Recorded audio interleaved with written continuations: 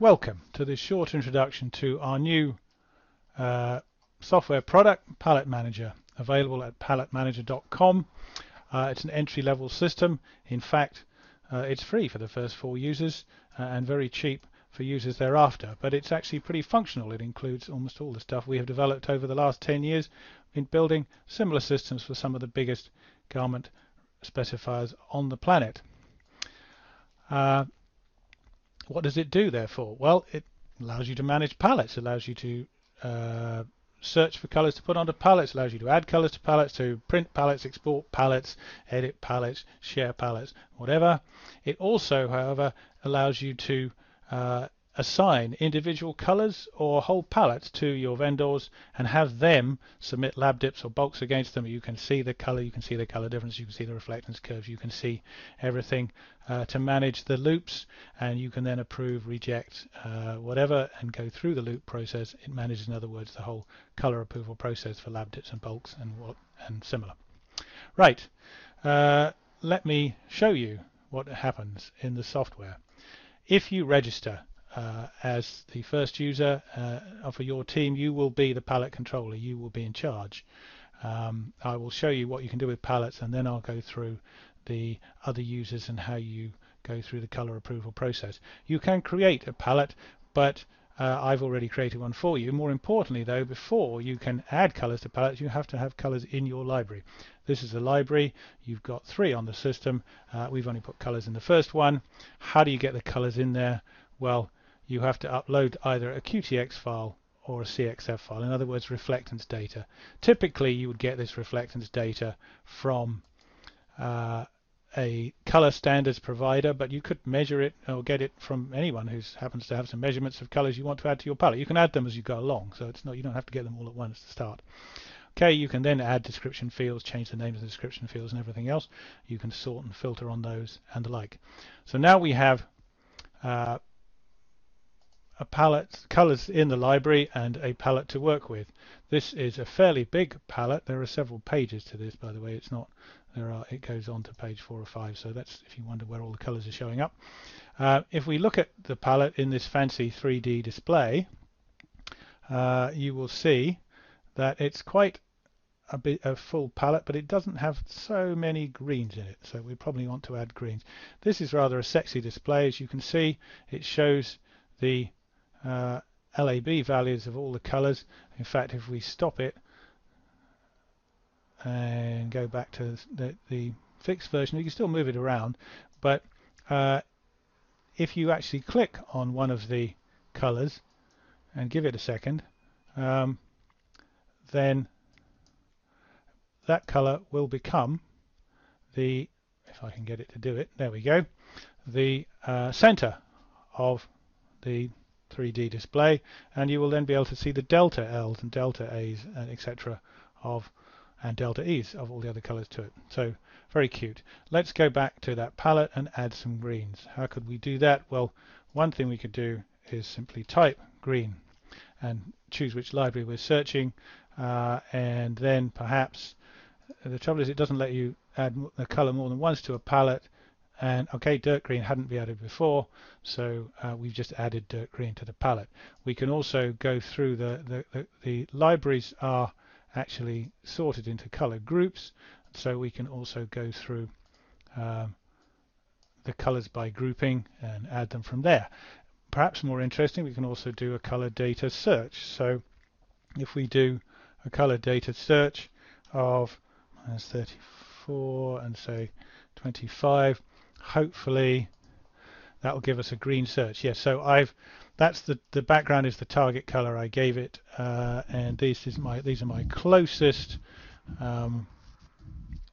library colors to that search. There you are. Just tell me I've already got that one in, but you get the picture, I hope. You can also input a QTX or CXF file to make that the target to search your library. You can use the color mixer to give yourself a submit, a target, and it will tell you which ones are the closest library colors. Again, that one's already in there, but again, you hope you see the point. And perhaps the most interesting is where you input an image, say this one, and as you upload the image, it gets palletized, and the colors in the image, the colors in the palletized image, then become search targets. So you can find any of them, or find your closest library colors to that. You can do the same thing with an eyedropper. If I'm looking for a green, I pick that green there, do that. The search should then show me. Unfortunately, you don't actually have any colors exactly close to that. I think the delta E limit is 10 in this setting, so we didn't find a color, but you get the principle. Right, what can we now do with our palette? Well, one thing we can do is print it. People like all sorts of short shade cards and all sorts of setups. One thing this allows you to do is to split them into different sections. You can have as many sections you want. Here I've put 5 in section 1. Another thing you can do is you can drag and drop the colors to move them around. Another thing you can do is, instead of sorting them by color name, you could probably sort them by hue, for example. You can print them in portrait, you can print them in landscape, you can filter out, just show a few of them, you can then print them on your printer, you can download the PDF, you can do almost anything you'd want to do. What else can you do with a printer, with a palette I mean? Well, you can export it. Exporting it into Excel spreadsheets, which might go into PLM system, for example, with various data added on, or ASL or ACO formats for putting into Photoshop, Illustrator, Adobe software, or you can export a QTX or CXF format. Okay, that's about what you can do with a palette. There is actually another way you can display the colors on screen at different sizes, and then if you want to, you can choose to move them around to see how they look against each other. It's a little bit of an add-on, really. What else though? Well, mainly what you can do in the vendor side of things is you can assign palettes or colors to your vendor. We've only got one vendor in this system, and I've already assigned 3 palettes to him. Now I'm assigning only 2, so I'm unticking 1, and those palettes are now assigned to that vendor. Or I could assign colors, individual colors. Because I've assigned the whole of this palette, they're all ticked, but I could have not assigned palettes and just assigned 1 or 2 colors. Why would I want to do such things?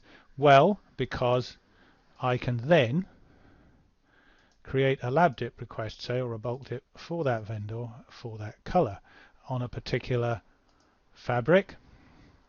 I then say which division it's for, which season it's for, which year it's for, and I'm going to go for Welsh Red 6, Welsh Red WR6, because I happen to know this vendor has some lab dips to go against it. So if we go to workflow then, which shows the whole lab dip approval, and can be filtered and sorted in many ways, because you will eventually get hundreds of these, you will see at the top here, that's our request that we've just sent, and what the status is, action required is to add QTX. The QTX will be the QTX containing the lab dips from the vendor. He could have emailed them to you, or the vendor can log in, and we'll show that now, and upload them himself. So this is the basic color loop process. So if I log out as palette controller and log in again as vendor, I will explain the other users in a minute. I can then look at my workflow and see that I've been assigned Welsh Red on cotton, and I'm being asked for a QTX. By the way, this little tag here allows you to add special urgent comments, and it will then flash so that everybody can see it. The other way you can communicate about colors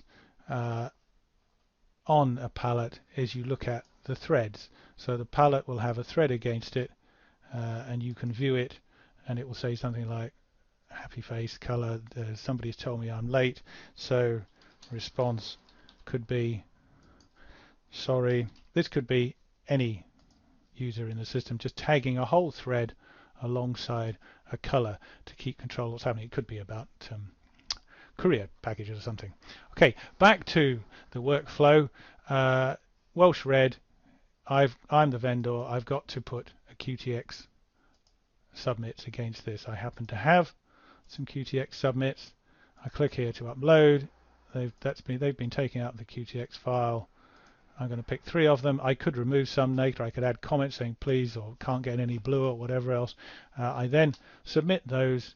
I say OK, and now the status is pending, which means I'm waiting for the palette controller to approve it. I can look at my submits in the job file, but I will show you how the palette controller can look at the same thing. So let's log back in as the palette controller. Because the palette controller can get to see something else, she can see edit, which the supplier didn't. Otherwise, as I mentioned before, you will see the whole screen. You don't have to pan across. It's just the way this video recorder works. If I click on edit, I get to see the color data. I can see the color swatches, see different, even each lab dip under the different illuminants. I can see the colorimetric data, the delta E's, delta H's, whatever. I can see the reflectance graphs of all the colors. I can see a nice little cute 3D plot of where they are in color space. I can see the traditional 2D lab plots. Based on looking at all that data, I go back to them and I decide what I can do. I best can do commercial approval, drop, pending, whatever. If I approve one, it automatically makes the other 2 a reject, and that's it. Now I go back to workflow status, and we will see that the status is approved. And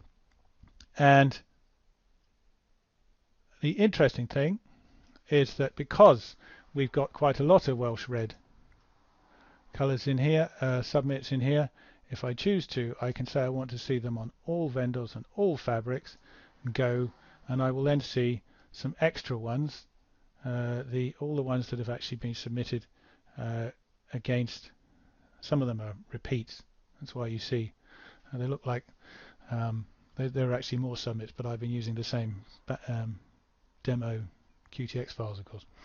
But the point is, you can see all the history of the submits against this particular color by all your vendors on all your fabrics, and if you choose to, you can actually make a different one a standard just to see where you're going with that. So you get a very good color history report, if you like, in 3 dimensions.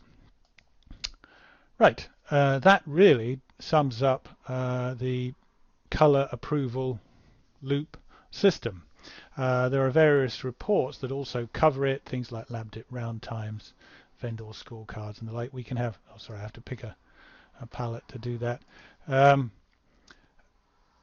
scorecards and the like. We have other reports, and they can be added.